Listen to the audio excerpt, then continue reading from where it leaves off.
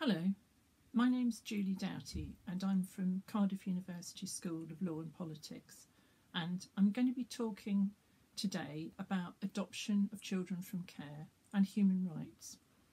I'm not using any images with this broadcast, so please feel free to turn your screen off and have a little bit of a rest from looking at screens, and you can just listen to the audio version like a podcast.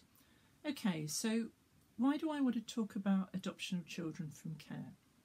Imagine when you were growing up as a teenager, finding out that the state had made an order removing you from your birth family permanently and transferring you legally into a brand new family that had no connection with yours beforehand.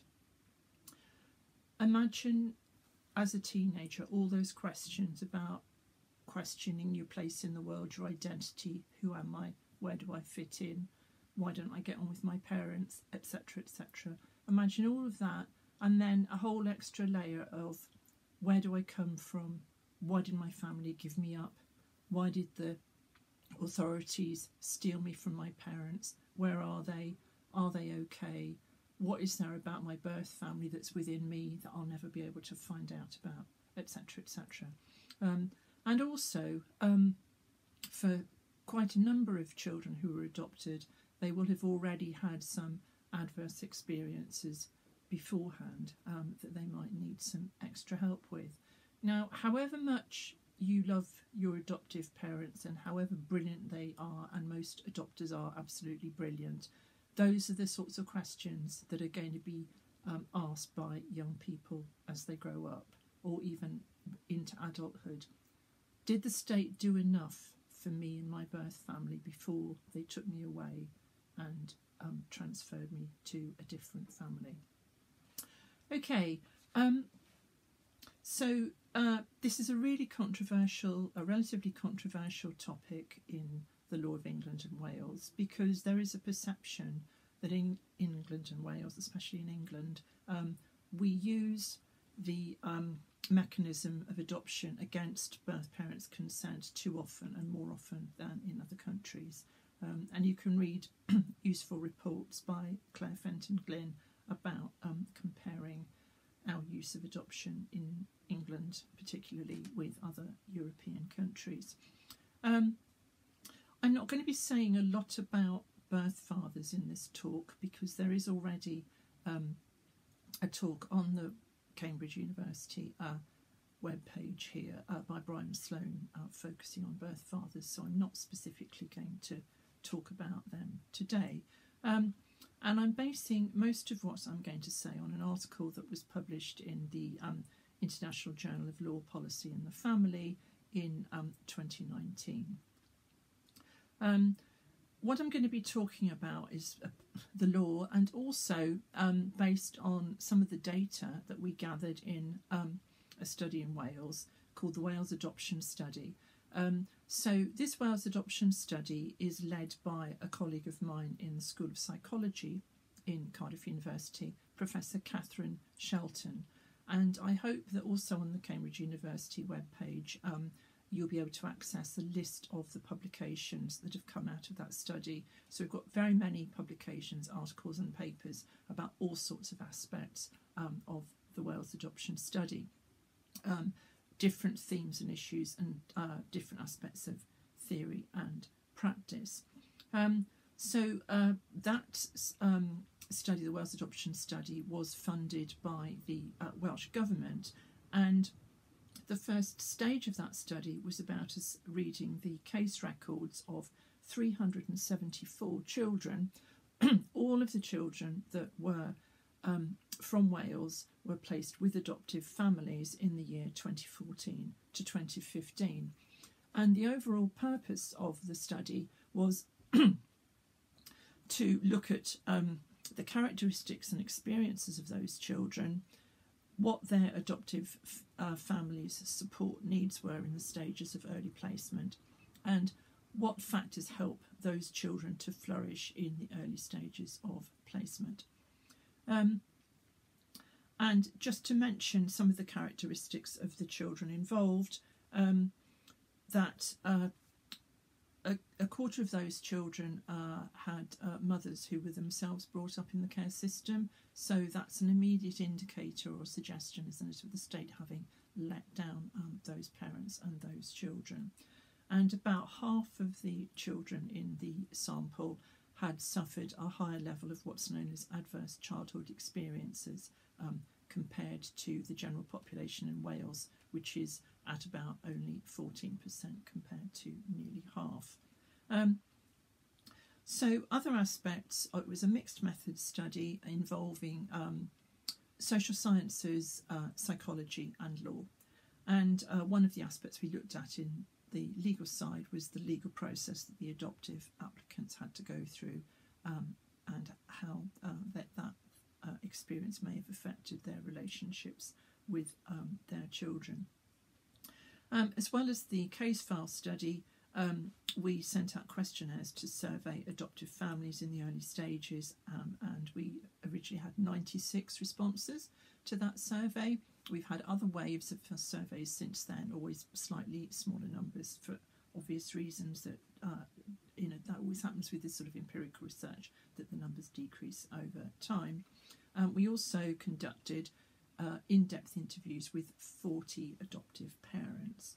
And we looked at in the case files also the contact plans that were in the case records, the post-adoption contact plans for those children.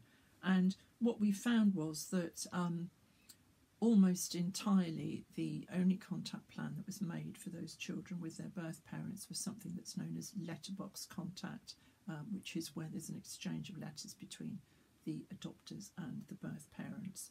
Although looking particularly at siblings, a third of the children we looked at were placed in sibling groups, so they were actually placed together with their own brothers and sisters.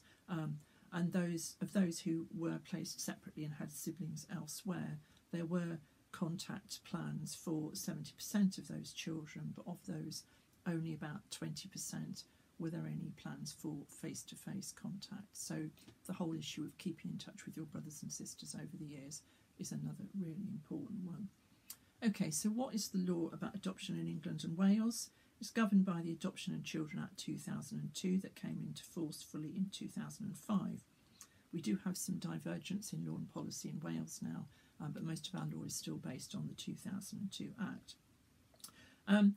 Now, to comply with Article 8 of the European Convention on Human Rights, that's the right to respect for private and family life, the court's power to make an adoption order without a parent's consent must be exercised only when necessary. And under the Adoption and Children Act 2002, a birth parent's consent can only be dispensed with when the welfare of the child requires it. So that is to comply with the necessity point in the European Convention. In a case, a judgment delivered in 2012, YC against the UK, the European Court of Rights held that family ties can only be severed in very exceptional circumstances, permanently severed.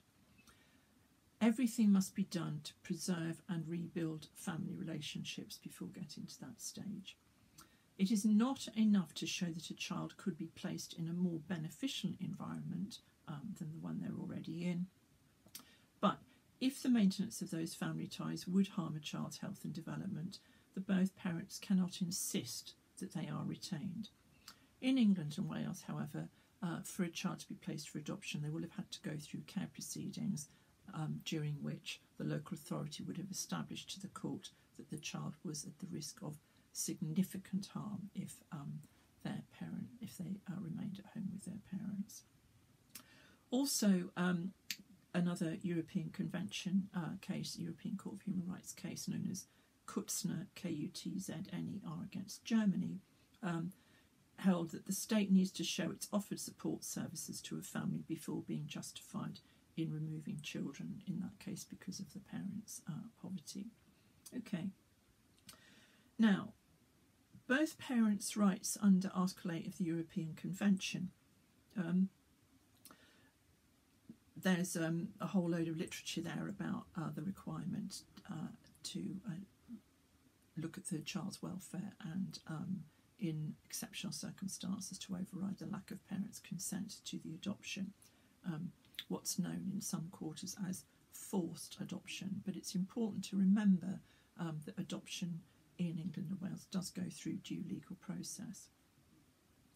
Okay, what about any ongoing Article 8 rights for the birth parents and the children? So traditionally, adoption was closed adoption in the sense that there was this completely artificial transfer of the child from one family to another, and until relatively recently, even keeping the whole situation secret, as though it was some sort of shameful secret to keep from the child.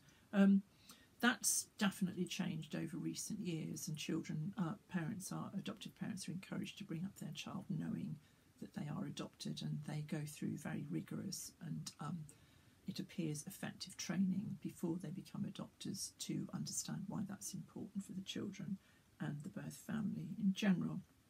But also adoption is becoming more open in the sense that there is this letterbox contact, although limited as it is, and encouragement of some face-to-face contact. Now, for practical reasons, that isn't happening as quickly as we might like. And what we found in the Wales adoption study was that there appeared to be a blanket policy of this letterbox contact, of exchange of letters, perhaps twice a year. A more recent case, judgment delivered in 2015 called Re A High Court judgment, Mr. Justice Peter Jackson, as he then was, held that following the adoption order, the mother in that case, who was involved in letterbox contact, the birth mother I mean, she wasn't involved in letterbox contact, but she was applying to the court under Article 8 for direct contact with her child. And Mr. Justice Peter Jackson said that once the adoption order had been made, that the mother and child, the birth mother and child's Article 8 rights were extinguished, and therefore there was no ongoing claim possible under Article 8 to enforce face-to-face contact between the mother and the child. Okay, what about looking at children's rights and consent? Well, when an adoption order is being considered, the adoption agencies and the court must have regard to the child's must ensure that the child's welfare remains paramount, and must have regard to a welfare checklist very similar to the welfare checklist, although with some slight variations, very similar to that in the Children Act 1989. And one of the items in the welfare checklist is that the court must have regard to the wishes and feelings of the child in accordance with their age and level of understanding. However, most children are adopted before the age of 4, so their age in those circumstances means that there's some obvious limitations on conveying their wishes and feelings about being adopted. With regard to contact, the welfare checklist also includes a duty on courts and adoption agencies to make decisions about the child's welfare throughout their life, and to include the effect on them of becoming an adopted person. So this would suggest that local authorities, adoption agencies and courts need to consider long-term plans for what contact arrangements are going to be in place to meet the child's identity needs throughout their childhood, and then to ensure their kind of healthy development into adulthood. I'll say a bit more about that in a minute. Under the UN Convention on the Rights of the Child, the child's rights continue after adoption, although their Article 8 rights have fallen away, according to Mr. Justice Peter Jackson. So that's the current understanding of the law there. So under the UNCRC, children's rights include rights to know and be brought up by their parents, rights to know their own identity, and rights to be brought up within their own culture. So looking at it through the children's rights lens, looking at incorporating the UNCRC so far as we can within our own jurisdictions, it's important to think about a child's right to ongoing contact with the birth family, their siblings, their former carers. They could have formed a very strong attachment to former foster carers, and that's something that needs to be handled carefully when they move on to an adoptive placement. And all of this is really about helping the child form their identity within a stable and secure environment, and that may require adoptive families to be able to access therapeutic and other support services.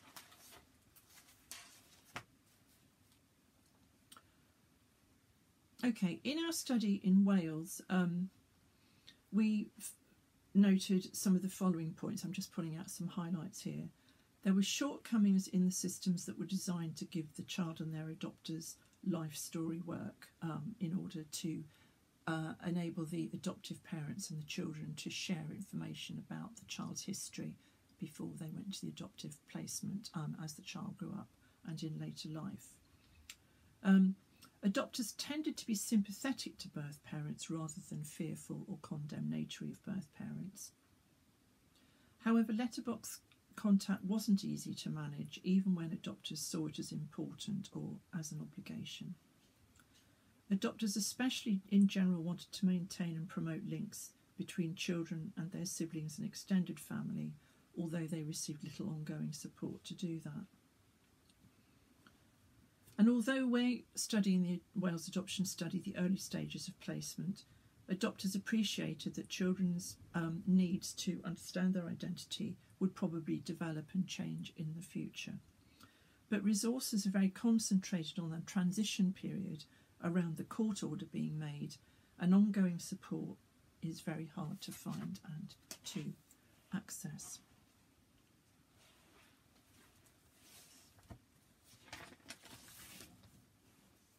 Okay, well, I hope that short little snapshot and some snippets from our Wales Adoption Study have been helpful. And if you're interested in the study or interested more widely in children's rights and adoption, then please do have a look at the reference list that accompanies this short talk. Thank you.